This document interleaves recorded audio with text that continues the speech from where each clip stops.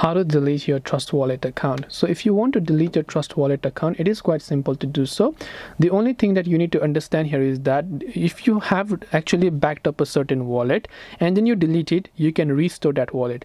And if you have not backed up and then you delete it, the wallet will be permanently deleted. So bottom line is that if you open the Trust Wallet tab and tap on the three lines option from the top left, the gear icon from the top left, then from there you go to the wallets option. Here you can see I've added a couple of wallets. Let's say I want to delete my account. So Trust Wallet works based on wallet. It doesn't work on account. It does not mean that you have a single account. You can create as much wallet as you want, add as much payment method as you want, and that's how it works, right? So to delete a certain wallet, you can however just click on the three dots option. You can see whether I have backed up to Google Drive. So if in this case I have backed up to Google Drive and then I even delete this wallet, I can restore this wallet.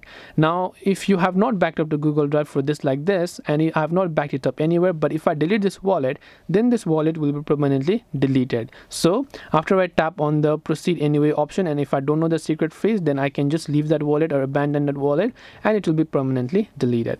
So I hope that this video helped you. If you have got any further questions, feel free to also leave them down below. Thank you for watching and see you soon as always in the next video.